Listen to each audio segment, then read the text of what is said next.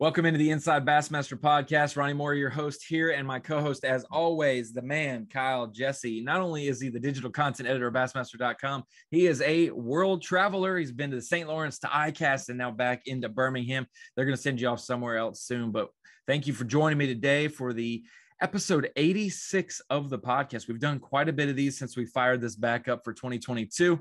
And Kyle, today we got a special one. We're going to have Elite Series champion and Rookie of the Year leader, Przekurat, on the podcast.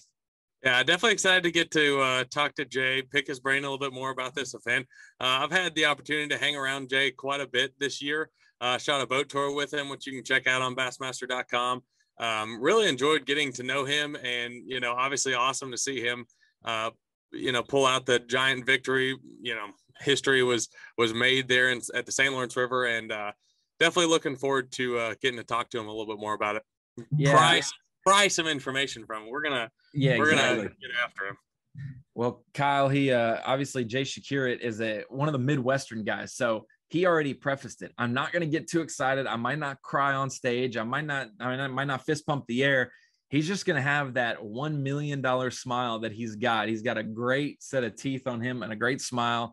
And what a young champion we have, 102 pounds, 9 ounces, the first one to unofficially do it on the water. And then we made it official at the weigh-in later with him and Corey Johnston both breaking 100 pounds. And we're going to get a little bit of insight from him, hopefully a lot of insight and some storytelling, really explain maybe who Przekurat is, because he's had about 10 days or so to reflect on that win. So, Kyle, I'm going to go ahead, if you don't mind, I'm going to bring in Jay to the show and see what his thoughts are on his big victory.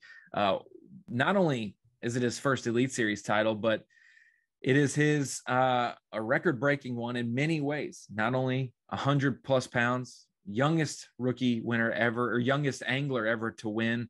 And then there were so many other accolades that the St. Lawrence River had happened this week. And so to have Jay on the podcast is going to be something special today.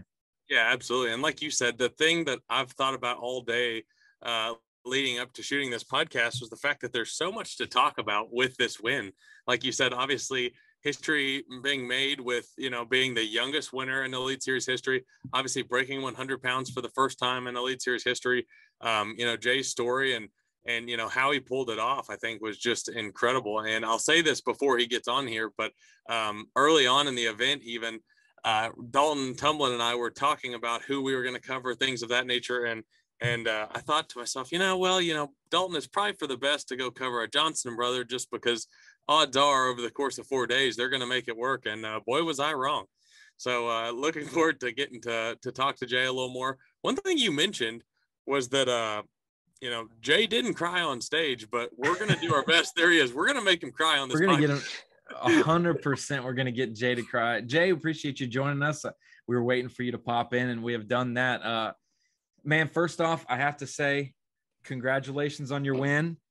Not only did you win in style, but I will say you proved me wrong. I said, man, I'm not so sure. We were high on the Przekurat train early in the season. What a dominant couple of events. In the last couple of events, I've been like, man, he opened the door wide open, and now we're starting to see some names we thought would factor. Will Jay win it? I'm not quite sure. I literally said to Kyle on the podcast before the St. Lawrence, I said, we will know a lot more about the Rookie of the Year race after the St. Lawrence. If Jay shows up, then he could definitely be in it to win it, and we're not so sure. And boy, did you show up. I mean, knocked it out. Luckily, Jacob Fouts held his own a little bit, so that race is still close. But congratulations, man. Thank you. Appreciate it. Thanks for having me on. Of course. And Kyle was eager to do this one because he said he got to see you at ICAST for just a moment, because you were signing so many babies and kissing so many folks and signing endorsement deals. But first off, it's probably the question everyone asks in a podcast. What's it been like? It's been about 9 days since you won, and you really didn't have the words at ICAST to kind of encapsulate what it meant to you. It still hadn't really sunk in too much during the tournament as well.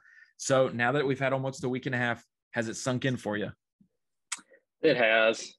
I've finally been able to sit down and just look at the trophy sitting on the floor, and just being able to get back to everybody that I've always talked to, around my house, and all the people that I tournament fish with and fish against.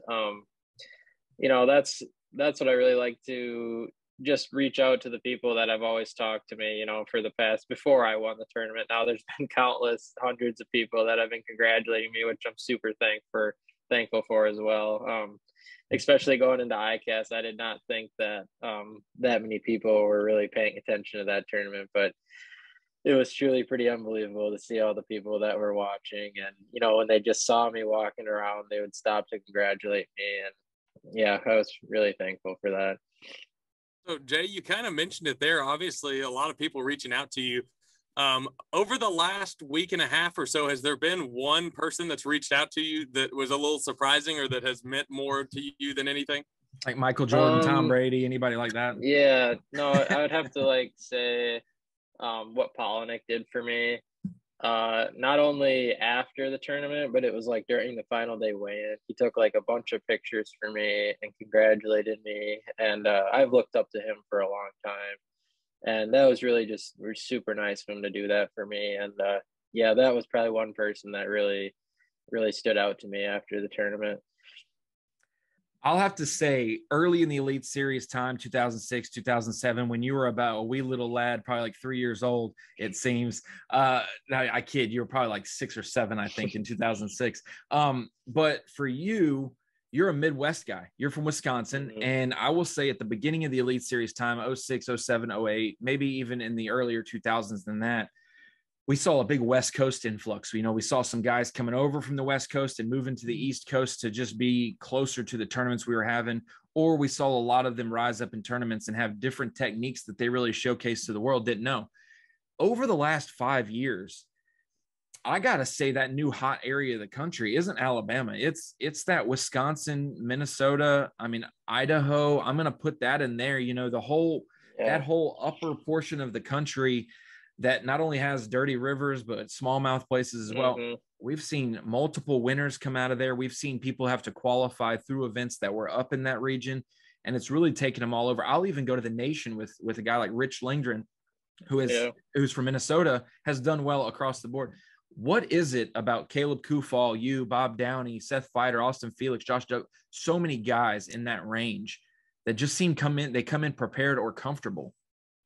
It's just because we have everything. Like, people don't understand, like you just pointed out, dirty rivers, current, flowages, clear lakes, stream. I mean, we have literally like within 2 hours of my house, I could go fish a grass lake for largemouth. I could go fish Sturgeon Bay for smallmouth. I could go to the Mississippi River and fish for both. I could go up north and fish a glacial lake for largemouth and smallmouth. Or I could go down to, like, say, Madison and fish a chain of lakes for largemouth, and that's more, you know, like a dirtier lake kind of style. I mean, we just have it all, besides, like, some of the crazy stuff like a Santee or, you know, like a Lake Fork, that sort of thing. We don't have that, but we have, like, most of the basics that you cover that we go to. And then, you know, I could even point out to maybe even a little bit of a Tennessee River area. You know, we have some lakes that set up not similar, but I mean, our fish do group up on offshore places like that. So, I mean, yeah, you know, our guys have fish offshore, and we have a good handle on majority of everything, every place that we go to. And I imagine being able to fish, maybe, you know, not year round, obviously also helps, makes you that much more eager or appreciative whenever you get to fish in the winter time, especially now you being on the Elite Series, you know, obviously starting your year way earlier than you would maybe on a normal year. But so here's a question that I've got, and I've been thinking about this pretty much all morning. Obviously, you know, I'm sure Ronnie will hit on this more as well, but you're basically the first person to weigh in 100 pounds. If you think about it, like on the water, you're the first person to catch 100 pounds of smallmouth. And then also the youngest Elite Series champion. Those are two things that are incredible as they are. To you, which one is more important and or a bigger deal? And which one do you think has the best chance of being broken? So I'll start off with best chance of being broken. The best chance of being broken is going to be the youngest angler, I think, over the 100 pounds. I say that because, like you guys have seen it within the last couple of years. Like, the younger generation right now is just on an absolute tear. I mean, you're going to see guys in the Elite Series at 21 years old, and it would not surprise me that they win a tournament in 1 year. I mean, it would not surprise me at all if you saw it in the next 2 or 3 years. Now, the 100-pound thing, yeah, I think it could get broken easily. It all depends on that weather. Like that week we had, that was like, you'll never see that again in 4, 5, 6, 10 tournaments. Who knows when you'll ever see that again. I mean, yeah, that could get broken sooner than that, but I think the age thing was in. What was your other question? That was pretty much it. As far as yeah. To add a comment to your young gun thing, I think by the time we're all three done doing this, we'll have Elite Series anglers that are having their parents drive them to the ramp. They don't have a driver's license. Yeah, literally. At some point, that's bound to happen. But Ronnie, I'm sure you've got some more to add to that as well. Well, the closest thing we've had to that was Bradley Roy, who qualified at 18, and he was basically getting his parents to take him places. But it's very cool to see that. And we talked about it last year and throughout the season that 8 of the top 15 in the Northern Opens last year. And we don't see this in every division. It just could be the anglers that qualify or the fisheries that they compete on. But half of the top 15 in the Northern Opens last year were under 25 years old. And I don't know if that's an electronics thing for Oneida, St. Lawrence, and James River. And the Southerns, it's different old school approaches to get in the top 10 of points. But it is interesting to see the young generation. We mentioned it before. I said Casey Ashley and Derek Rimmets broke that record, or set that record at least in 2007. They were both 23 years old, or I think maybe Rimmets was 24, and then Casey broke it later that year, being 23 in 4 months. And I have to give a hat tip to Alex Redwine because he said, well, who's the youngest elite champion ever? Yeah. And I'm like, it's like 9:00 at night. I'm like, I don't know, bro. Like, is it going to be Jay? I'm not sure. Let me look up. And I looked it up and I was like, wow, by 4 months he did, because he just turned 23. So huge kudos to that. And I will say, I'll go against you. And I think that we'll see over 102 pounds, 9 ounces of smallmouth at a place, because Kyle's been here on the elites since we've had it happen. But at Mille Lacs in the 3-day events, we had 75, 77. And then St. Clair, we had I think Fighter had like 79. I would love to. We saw the St. Lawrence in the fall for the Open F70. I would love to see a 4-day event in the fall for smallmouth. But like you said, that weather deal, I mean, it is absolutely brutal to get consistent weather. My only fear is that we go to Oahe and they break 102 pounds, 9 ounces there, because we get pristine weather as well. If we do that, we'll have to do another video just to give you the kudos for the one time you got to lead it. But have you got to pre-fish any lakes this year? And if so, I know you didn't pre-fish the St. Lawrence, and that's your best finish of the year. Can't get much better than that. But for the other 6 elites prior to this, had you pre-fished any of those? And if so, did it end up hurting or helping? Yeah, so I did pre-fish for St. John's and Harris Chain. I went early just to get the bugs out of the system, and I was just a little bit nervous, first 2 tournaments. And then I did not pre-fish Santee, but I went to Chickamauga for 1 day just to run around and get familiar with areas I wanted to look at, things like that. The only problem was when I did go there, it was flooded, which did not help me at all. It kind of hurt me, I think, a little bit. And then what were other 2? Fork and Pickwick. So Pickwick I've been to before. I fished an Open there. That's right. When I qualified, I finished 17th. So I was somewhat familiar with Pickwick. Yeah, that was a shad spawn tournament. So it was a little bit different when we went there, and I did not go and pre-practice that. So I would say the Florida trip definitely helped me a lot. And then Chickamauga helped me some. And then that was it. And then the next 2 that we have coming up, I went and pre-practice for Oahe, which was good. And then I've been to the Cross a handful of times before the cutoff this year.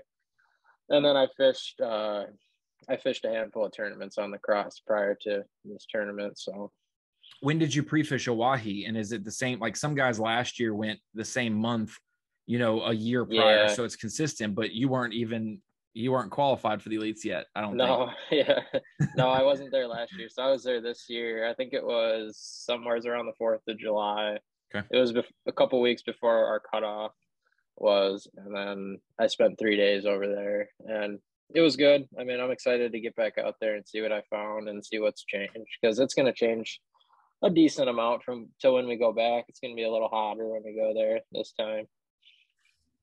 So Jay, obviously doing a lot of talking about different, bodies of water, things of that nature.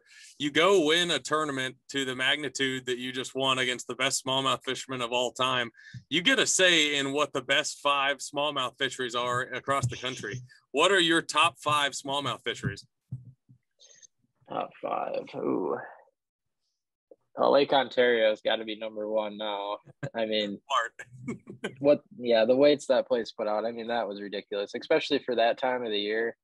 I mean, it's one thing to catch 100 pounds in May, but it's another thing to do it in July when they're all off the beds too. I mean, and it was even during the in-between period, like they weren't even all out deep yet. So that was pretty outstanding. And then I'd have to say number 2 would be like a sturgeon bay. It has gotten a lot of pressure the last couple of years, but you still see the biggest smallmouths come out of that place year in and year out. I mean, there's 7-8 pounders caught every single spring out of that place in May and June. And I mean, it's good all year too.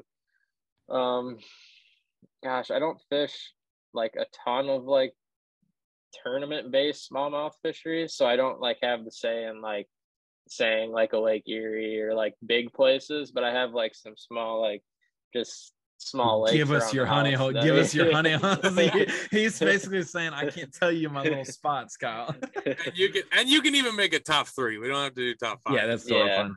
Yeah, Ontario, Sturgeon Bay, and then another one would be like a St. Clair. Yeah. When it comes to that, you got to fish a certain bait for smallmouth, obviously. And one of those baits or techniques is a drop shot. So what made you pick a Strike King half shell for your drop shot compared to maybe a Z2 or, something else in their lineup or other baits? Did you try other things and then notice that the half shell, whether it was the profile or what it was, but why that one? Because Mark Zona was beaming with pride that you got it done on a bait that he helped design. Yeah, so I actually tried, like you said, pretty much every Strike King bait I had in my arsenal during practice just to see what they reacted to, because every fish reacts a little bit different when the drop shot hits the bottom and they get to look at it for the first time for 2 or 3 seconds.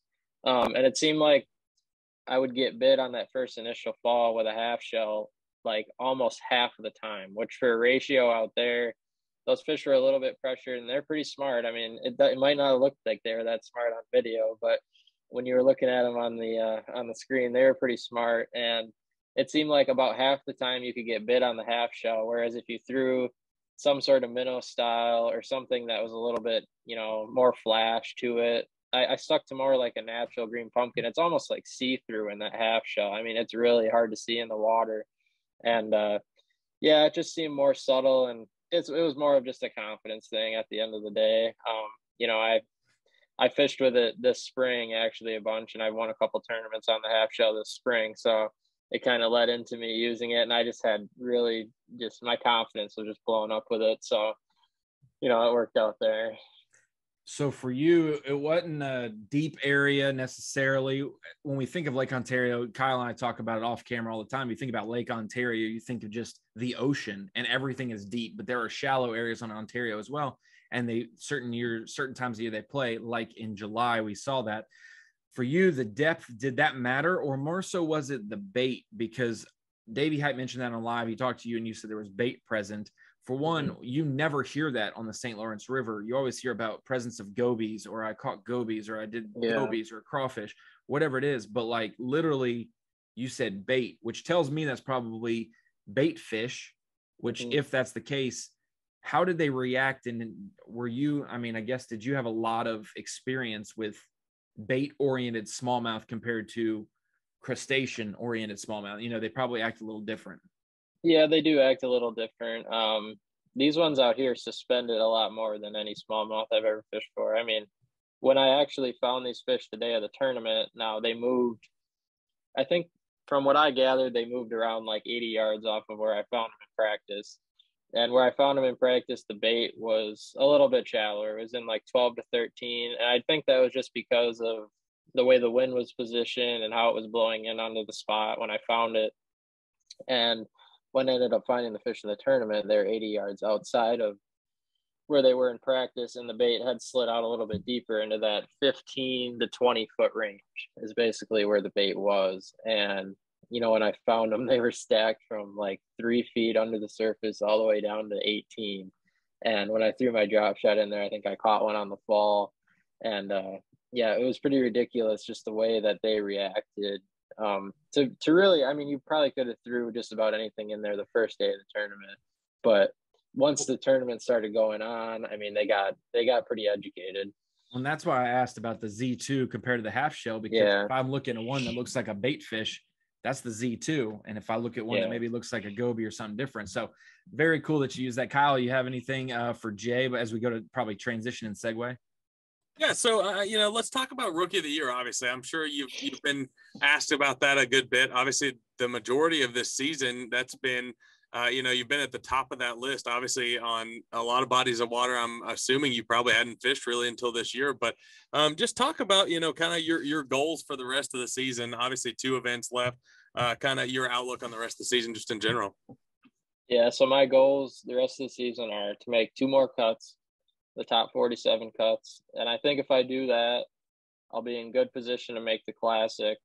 And then on top of that, if I do, you know, maybe a little bit better than the top 47 in cuts, I'll be in good position for Rookie of the Year. So, I mean, that's my only 2 goals left for the year, are just to, you know, make 2 cuts and win Rookie of the Year and get into the Classic. That's really all I'm thinking about. And that might play into a little bit of a strategic factor when it comes to the cross, because, you know, you get to the cross, you have a lot of options there. You can lock up to 7, you can lock down to 9, and, you know, depending on what kind of position I'm in after that tournament or after a wahi, you know, I might have to play it a little bit smart and just go out and catch fish instead of try and win. Also, you want to make sure you're still nice to the other 90 anglers on the Elite Series in case you get stuck on a sandbar at the Mississippi River, which it seems like is very, you know, you got to get brought in, or you got enough money for some, you know, Mansour tow service. I'm not going there any more than I just with. So we talked about the people who've reached out to you. Have you had any companies reach out to you? Maybe not maybe a deal for the last 2 events, but maybe something for next year, some inquiries. That's a great time. There's never a better time to win an event, but there's a great time to win one right before ICAST, because your name's hot, just like Caleb Kufal right before the Classic last year, which we never have it, you know, in the summer. He was the hot name going into it because of his dominant Gunnersville win. So for you, was there any kind of connections that you have maybe hopeful that, hey, not only is 100,000 going to help me, but now I might have some sponsor money for next year? Yeah, there was connections made at ICAST for sure. It was basically just getting to know the companies. I mean, every company is pretty much like a family. I mean, you just want to get to know the person in charge and get to know all the people that are working for them, and, you know, just see if you're a good fit for them and things like that. And, you know, I talked to a handful of companies at ICAST, and it was good. You know, I was happy with where I came out of there at, and I'm excited to see, you know, what's in store for next year. I'm sure there's going to be some changes and stuff like that. It's weird to think that you've had a progression in your career as a 23-year-old. You just got out of high school and you're a pro. And so it's like, what progression could he have had? But you fished as a co-angler. Like, can you walk back your story, you know, over the next couple minutes of you went from local scene to co-angler on the opens? What benefits did you get there? And then obviously boater and your quick jump to the elites. And now your rookie year, you have a win. It's all happened so quickly, but I know that it looks quick to the public, but I know as an angler mindset, it's been on your, you know, your mind or your body for the last 4 or 5, 6 years, prepping to get to this, just like a Brian New, who was a co-angler for a long time. And then boom, we're like, wow, how did he get so successful? Was it because of your steps that you took and you did it the right way?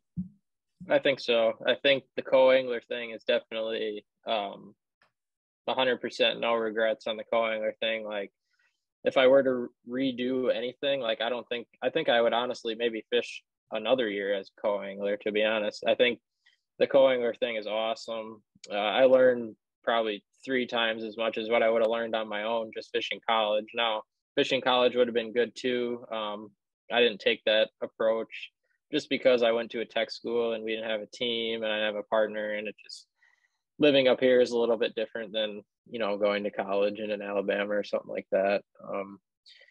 But yeah, I mean, the co-angler thing was huge. I got to fish with so many names that, you know, for instance, I got to fish with Patrick Walters, Brandon Cobb, Austin Felix, like just guys that, you know, have done this stuff, and I can take that and learn in one day. And they were on tough bodies of water, and it's just nice to watch them fish and get that perspective, and then to be able to win 2 of those and then have the funding to jump in as a boater on the opens, and then lucky enough to qualify for the Elite Series my first year was. There ain't no luck. We know that. Yeah. I guess not. Yeah, I don't know. There's lucky moments in an overall, like, There you know, are, yeah. there's it's not luck that someone makes the elites, but they have a lucky moment that didn't go the other way. But I guess some of those guys that you fished with probably didn't think that you'd be affecting their bank account so quickly, I guess. Yeah. I brought it up to Patrick one time. I was like, "Hey, do you remember me? Remember when I fished with you?" And he's like, "Honestly, I feel bad. No, I do not remember you at all." It was funny. Well, now he does after the St. Lawrence. He got affected by that financially. So that's very funny. Kyle? So, Jay, obviously you talked a little bit about your progression there, Ronnie. Great segue to that question. But, you know, obviously your dad is a well-recognized walleye professional. You know, has it ever been a consideration as you were growing up to maybe go that route?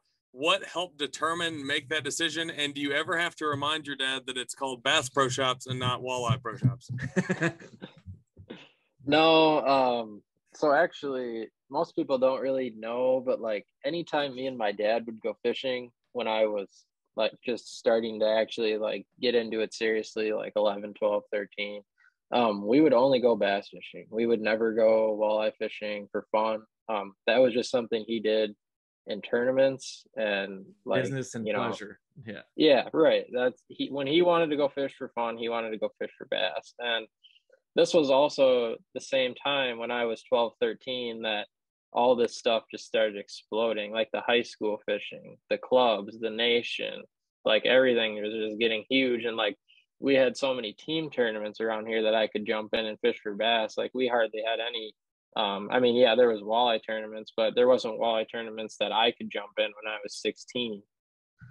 So it was a little bit different that way. And I think that's the main reason why the whole bass thing just came about for me instead of the walleye.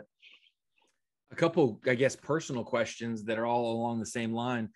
How did you get your connection with Strike King and Lose? Because you've had them since you were a co-angler, which was like, you know, when you got your license, and you signed with Strike King and Lose, and then you became, you know. So how did that connection happen? And then tell me about your title sponsor, because we often think about when we look at guys' wraps and trucks, you know, boats, there's always companies on their wrap that aren't endemics. They're not fishing companies necessarily, baits wise. And so it is kind of curious, like, who is that brand and what are they about, especially since they hopped in the truck and drove to come see you win. Not many sponsors do that. So take me back to that first partnership with a big time fishing company, and then now your title, you know, alongside Strike King and Lose. Yeah, so Strike King and Lose started about when, so my dad was originally he still is to this day, they're going to start making walleye products, and they have started making walleye products with Strike King and Lose. And at the time, you know, I wasn't really big into the whole tournament scene, this and that, but it was the same time when I won my first co-angler open, and they were like, "Oh, like, who's your kid? Like, would he be interested?" And at the time, it wasn't like a huge deal or anything. It was just them helping me out a little bit, getting me some product and things like that. And that's basically how it started. It was all through my dad and the whole walleye deal, which, you know, it goes back to this whole industry. I mean, it sucks to say it, but I mean, some of the people that you know and the relationships that you have with people, they really do help with getting sponsorships and just reaching out and talking to people and having all these friends in the industry.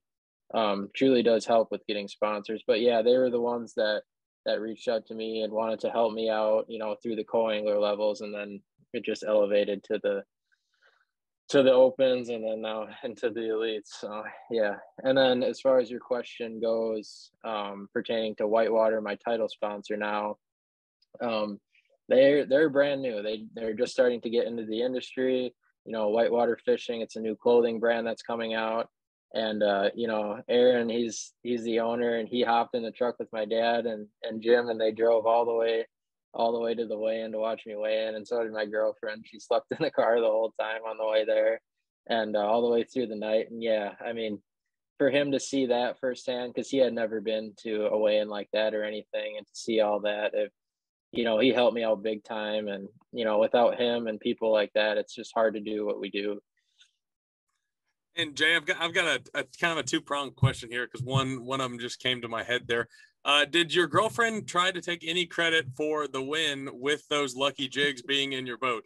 Yeah. Obviously, I got to shoot a boat tour with you this year, and if you want to get some more information on that, go check out that boat tour on bassmaster.com. But did she try to take any credit for those lucky jigs, and did you actually catch them on those lucky jigs?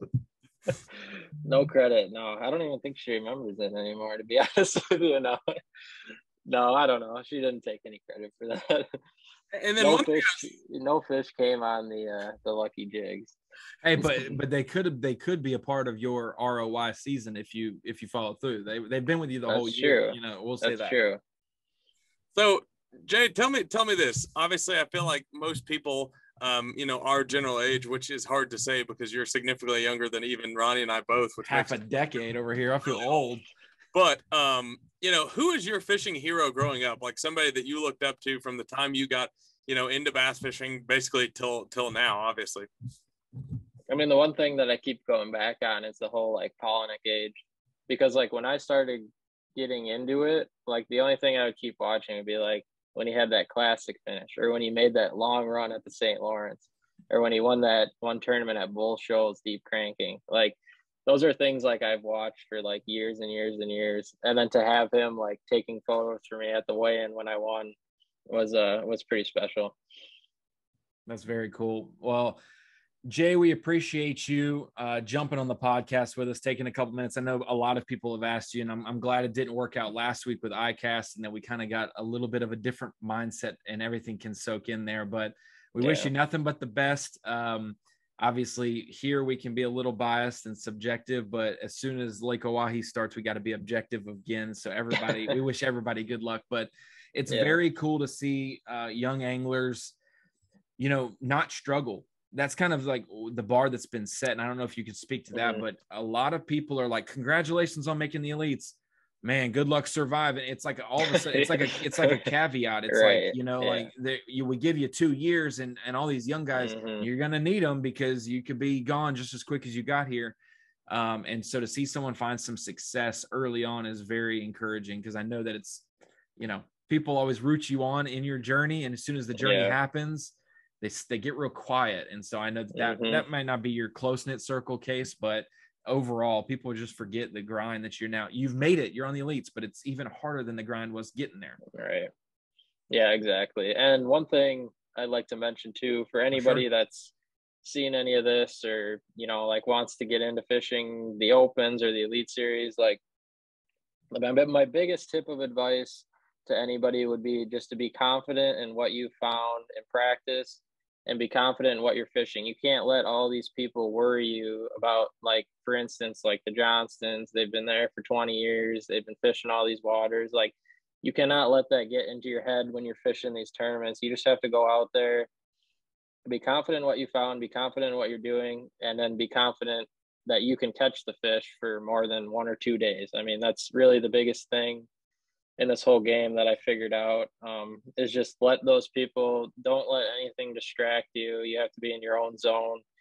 And for anyone that wants to get in, I mean, I was just the guy, you know, fishing local team tournaments just last year. I mean, you can do it if you really put your head to it. I mean, it's not easy. People are going to tell you it's so much money and this and that, but you can do it if you put your mind to it.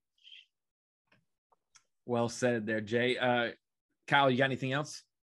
The one thing I was just going to add is, you know, obviously being at ICAST last week, I told Jay this in person, but I want to give him a little bit of credit.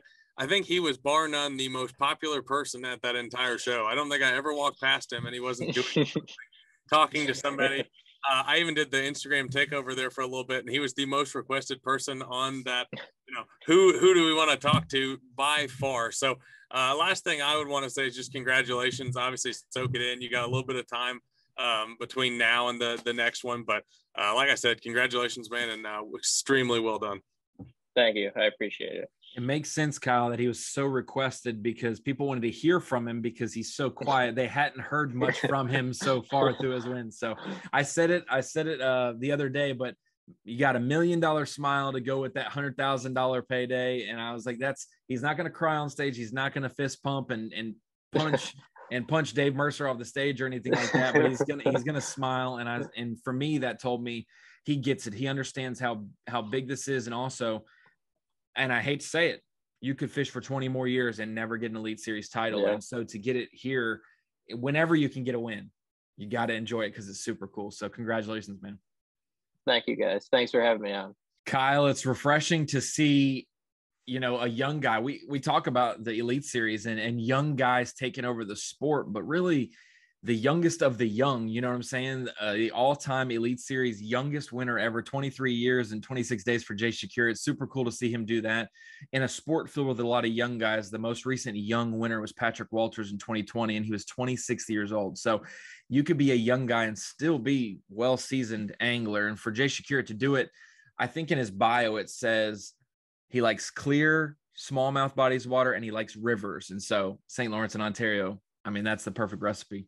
Yeah, absolutely. And like you said, it's kind of funny to think about. We talk about young guys a lot, and I don't know what the threshold for that number is. It seems like really, honestly, anywhere but, less than 35, 30, like in the low 30s or less. But when you talk about just how young Jay is, he makes you and I look old, which a lot of times when we're talking about anglers, I feel like, even the young ones, so to speak, are about our age or maybe a tad bit older. So definitely really cool to see Jay do what he did, to be there in person. I mean, that was fantastic. I think it really, like you said, speaks volumes to how, dominating of, how dominant these young guys are coming into the Elite Series and being. I mean, it's not an easy task. Jay made it look really easy, but it's definitely not as easy as it seems, and he's really killed it all year. How old are you? 27 and change? 26. Okay, well, I'm 29. I just turned 29 July 4th, so I'm 29, you're 26, and like we mentioned, yeah, young guys are guys that we either fished against in college or that were just before us. They just turned 30 this year or something. And so it's very weird to see the Cooks and the Walters and the Whitakers of the world that are now 28, 29, 30, that they're now, they're getting to be half a decade into their pro career, but they've been doing this for the Opens for multiple years before that. And so super cool to see that. And honestly, we talk about it, every single Elite Series pro, even the ones that get kicked out each year, there's going to be a handful that get kicked out each year. They all have the ability, these 90 or 100 anglers all have the ability to win an Elite Series event. For some guys, the weather has to be perfect for them the whole time. For some guys, they can't lose a fish at all during the week. Some guys, they have to have an area to themselves, whatever. There's some guys who can win a 4-day elite event in a crowd. You know what I'm saying? So everybody has some guys, I would probably need 7 things to go right for me to win. Brandon Pollock needs 2 things to go right for him to win. Gerald Swindle needs this to go right for him to win, things like that. And so I've always said, at least recently, is these guys all have the skill to make top 10s and possibly win events when they get in the top 10. But really the ultimate test of skill for an Elite Series pro is the ability to not have a finish worse than 75th, the ability to not have a bottom 10 or bottom 15 finish, because that kills you in your points race. You cannot make a single blip on the radar of the season. You think about Matt Airy. Matt Airy hasn't made a bunch of top 10s this year. He hasn't set the world on fire. He's 8th in Angler of the Year. So you can have a fantastic season without having a tremendous high, because you have not had a tremendous low. And so to see Jay Security, to see some of these young guys pop up, basically won an event, won each event to be able to do this, is really, really cool. And for Jay to do it the way he did, all the records we've already talked about with him, 102 pounds of smallmouth. He did it unofficially first on Bassmaster Live. Obviously during the weigh-in, Corey had to weigh in first because he's lower in the field. So he gets to be the official one, but no one in their right mind is ever going to say he's the first one to do it, because if you watch Bassmaster Live, Jay Security broke 100 pounds first, but especially for, a milestone like that. And I'll say, Kyle, we were wrong. where, if we did a show of where we were right and where we were wrong, we could do an hour-long show for an event, how many predictions are thrown out there. But I will say right now, I'm sorry, St. Lawrence River Lake, Ontario, I was wrong. I thought 90 pounds and change was achievable. It always is achievable. I just didn't think 100 would be doing that. And we also have to apologize to some of the pundits who said a lot of spawning fish would come into play. We saw a lot of that on day 1 and 2. And then they just transitioned to be shallow fish on day 3 and 4. But man, 100 pounds exceeded our expectations, and they really got the pristine conditions to do it. Yeah, absolutely. And that's the thing is I was also with you on thinking it would not reach 100 pounds. As you know, if you've listened to the podcast at all, I always err on the side of caution, whether it be reverse psychology or whatever you want to call it. I am always trying to underestimate, maybe in my head, because it seems like a lot of times that's what ends up happening. The weights will be a tad lower than maybe we really expect. This one was absolutely not the case. I mean, these guys blew it off, blew the doors off of it. And the first day of the event, 64 20-pound bags, or 60, well, you might know the number. 61. 61. I mean, that's insane. I mean, it was funny, honestly, throughout the weigh-in, they're at weigh-in every day, to where, days 2, 3, and 4, you could catch a 22-pound bag and nobody would even look up. Nobody would even look up. Nobody. I mean, it's almost like nobody cared. I want to know how many people you drove by on Bass Track that had over 20, but wasn't like some crazy bag. And you just probably drove by so many guys that didn't stop to take photos because you were headed to someone who had 24 plus that day, which was, for some of those days, was strong. But like you said, yeah, 61 on day 1, 54 on day 2, number of 20-pound bags, 36 out of 47 anglers on day 3, and then 9 out of 10 on day 4. The one guy who didn't had mechanical problems and lost part of his day to fishing wise. So yeah, you mentioned it. I mean, you're driving by people that have 22 pounds because it's just a drop in the bucket at the St. Lawrence and Lake Ontario. Oh, 100%. To give some foresight on that, we definitely had that opportunity almost every day, probably about 3 or 4 times a day. It was interesting to see, obviously, the amount of guys. You knew there was going to be a lot more guys in the lake, obviously a significantly shorter run, but it's funny when you look at the Bass Track map and when you see where everybody's kind of at and get a feel for that. It was unique that even though it's a huge place and you can spread out hundreds of miles, it seemed like there was little pods of guys just basically in a general area. So yeah, I mean, you'd be out there on the water, and of course you'd pass by somebody that had 23 or 24 pounds. You're like, well, that's really not that impressive compared to the guy we're headed to, or the group of guys we're headed to. So now you definitely saw a lot of that, and it was really, I think, honestly, even from my perspective, maybe taking it for granted a little bit, because it was just like everybody was doing it, to the point that it was hard to think back, all the times that it's been super close to getting to 100 pounds, and it's obviously been really good every time we've been, but just how much better this time was, I think.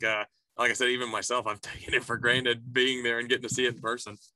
I think me and Tommy Sanders talked about it during commercial breaks and on Bassmaster Live. We did a video about the history and records that were broken this week or set this week. That's what I like to say. History was made and some records were broken, because you can't break a 100-pound smallmouth record that never existed. You had to make that record. So they made that record. But I was telling him, other than Falcon was the one, they had 80 anglers out of 100 on day 1 of that event that had 20 pounds. And obviously, when you have an 8 to 10 pound largemouth, that has a bigger ability to jump your overall weight up more than a 5-pound smallmouth. And so Brandon Polnick said it perfectly.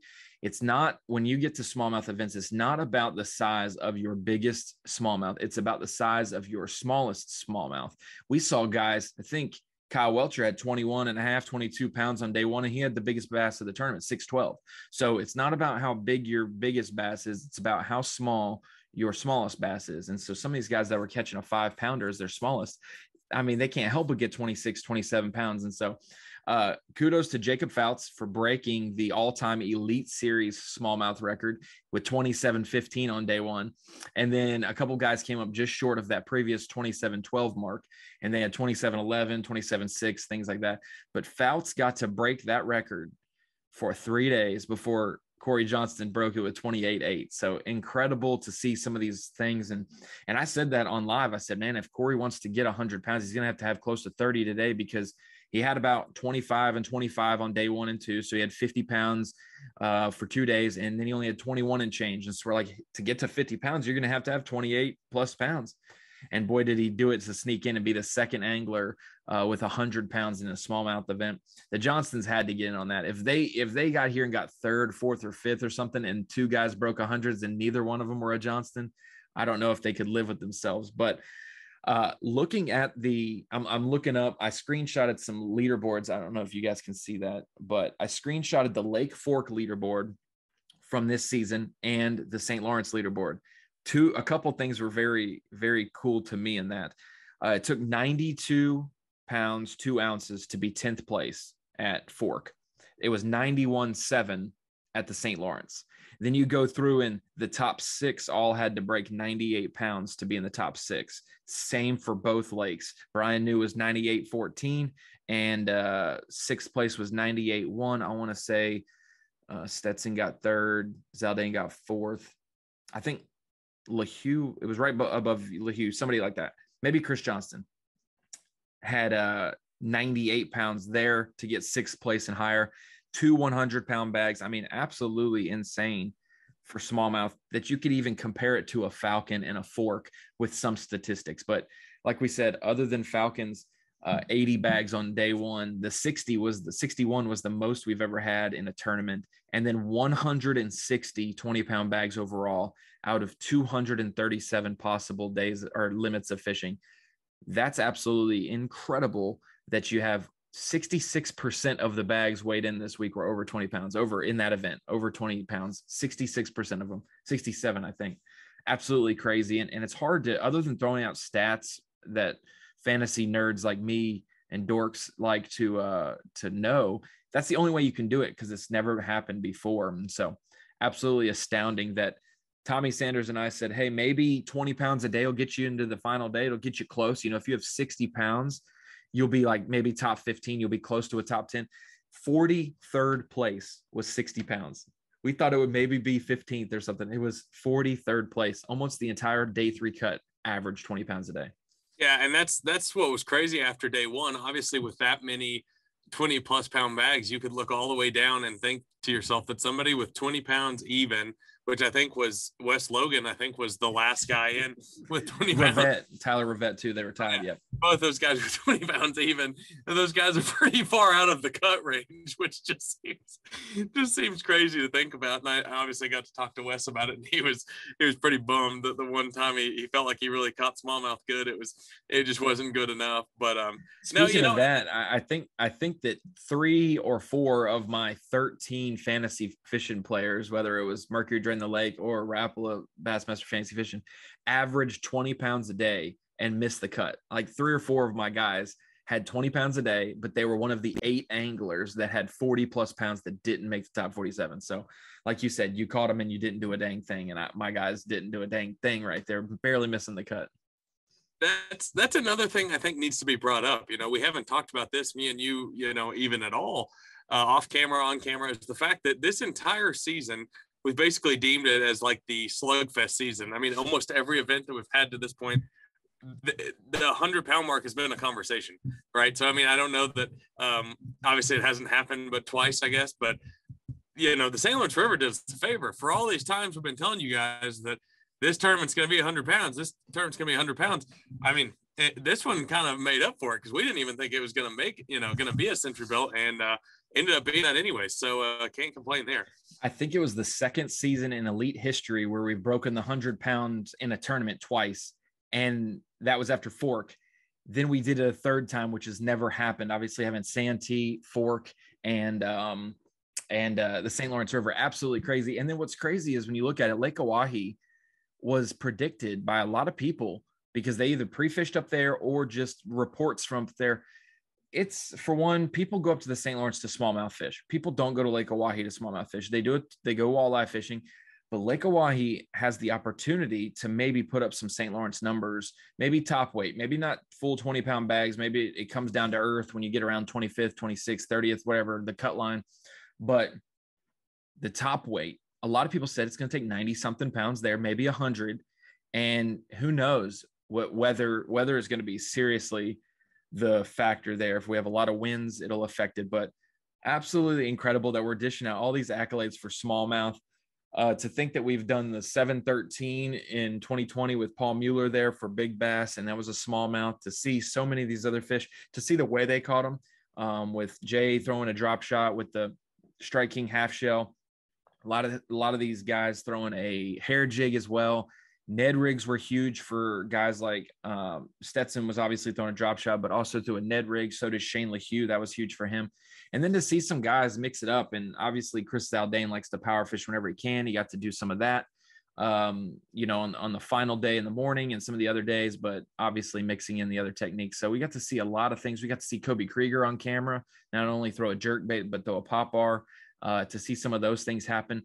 I said on Bass Live, no offense to Little Rock water. We got some pretty good water. There's a lot of places that have it worse, but I said our water is pretty good. And if I fill up my bathtub, the St. Lawrence is clearer than my bathtub is. It's absolutely astounding, some of the visuals we get there.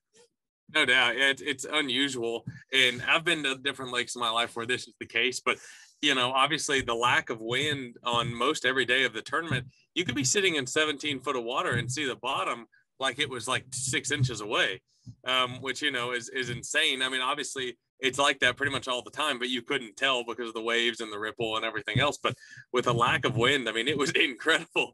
You could see, even if we were sitting way off the spot, which, and that's kind of the natural thing you have to do when you're covering somebody fishing for smallmouth.